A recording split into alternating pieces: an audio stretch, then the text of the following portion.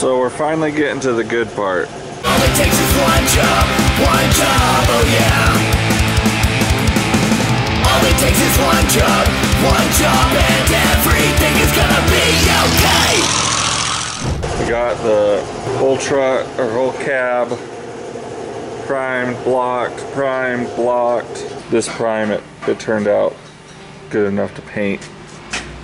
Had to do the inside. And I tell you what, blocking all this has been just absolutely awful. We have a lot of time into this, but it's very clean. Probably one of the cleanest cabs out there.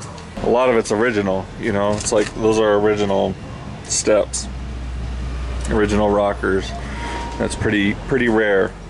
We did replace the cab corners, but now got my pre-cleano that I keep on spraying. Hopefully I don't spray it on my eyes, but I've sprayed it in my armpit, I think. Anyways, pre-cleano, start to mask this up.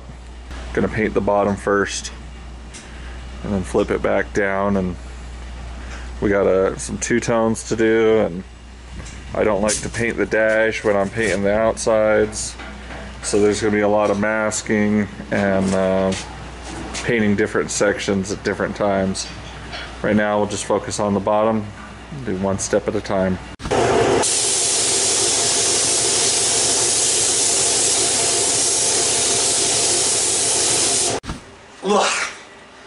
So that's our primer sealer. We're going to go to color next, and you'll get to see the awesome color we're painting this 56 Chev. That primer sealer, I use this 1.4. Anybody in the know might be making fun of how old my guns are. I bought my original guns and I still have the same ones. I've replaced a couple of parts in a couple of them, but really they're still running same stuff I've always had, haven't been rebuilt. I just keep them clean, man. But these are some SADAs, however you choose to pronounce it. So that was our primer sealer, which was in white because we're doing a light color here. So we'll do our base next, and then we'll do our clear. I went ahead and got enough base color to do the whole truck. I got a gallon. That should do us. It's 1-to-1 mix ratio on your color. And so if I buy a gallon of paint, that means I have 2 gallons sprayable. You mix up your primer sealer, you wait 15 minutes with this stuff before you can spray it. You spray it, you wait a half hour, and then you spray your base coat. After you've sprayed your base coat, you can basically go straight to clear, but you want to give yourself 10-15 minutes there on your base before you start clearing. We got some new clear that we're trying out. And so we'll see how that goes. It's supposed to be pretty awesome. It's a new company that I'm using called Level. They do, I've been using their cutting and buffing products, and they're pretty awesome. They're actually going away from using like the 3M and stuff that I've always used was more of a petrol product. Their cutting and buffing products aren't. And they seem to not die back as much. We're going to try their clear. They're telling me just to do 2 coats of this and they can cut and buff it. So it's supposed to be thicker, it's supposed to go further, it's supposed to be better, it's supposed to be shinier, it's supposed to level out smoother, it's supposed to be dry in 15 minutes, it's supposed to repel stuff, it's supposed to be just the bee's knees.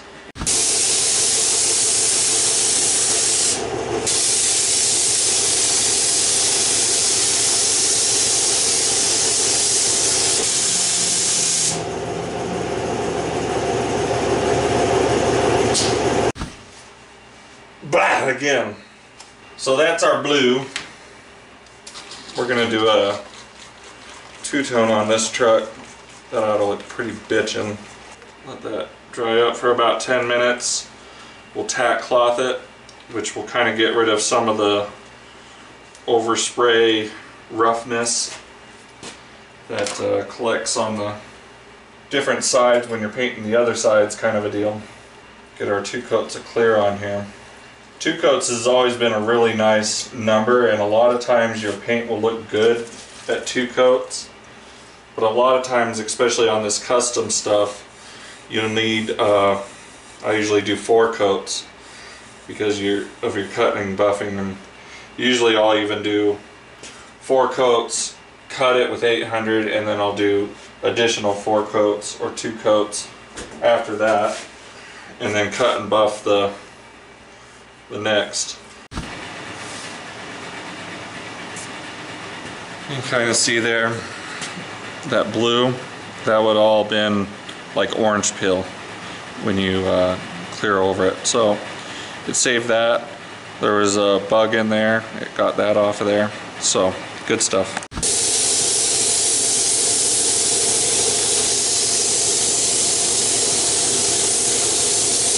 Alright, so we got a shiny bottom, and I'm pretty happy with it. I got it to run in one spot. There you can see it. And it's kind of good. It's kind of good to know that there's a point where it'll run. I was having trouble getting it on thick enough, and I think that my gun is a little too small of a tip on it, and so I need to probably get a little bigger clear gun for this. So we'll get that before we do the outside, but yeah, that's that. Shiny bottom, boys! So, masking extraordinaire here. Look at all that masking. My lordy. Just to paint our inside pieces here. These are going to be a gray color, flat gray. So we masked that off. I even gave myself a nice little edge there, and then we'll go back to the blue. But major amount of masking. But I couldn't wrap a birthday present for you. I'm sorry. I don't think I'm going to be able to show you very good spraying. You'll just see me laying in there getting covered in overspray, so I'll just show you a clip when I get this sprayed here. So you can kind of see the little edge that I gave it there on the door jamb. It'll look really nice with the blue, and I think I'm going to take the blue down and around that. But you can kind of see, I don't know if I can make it shine quite right. It's kind of hard to see with the camera, but it has a really cool metallic to it. Really neat gray. It's going to look awesome with the baby blue. Blue! Clear!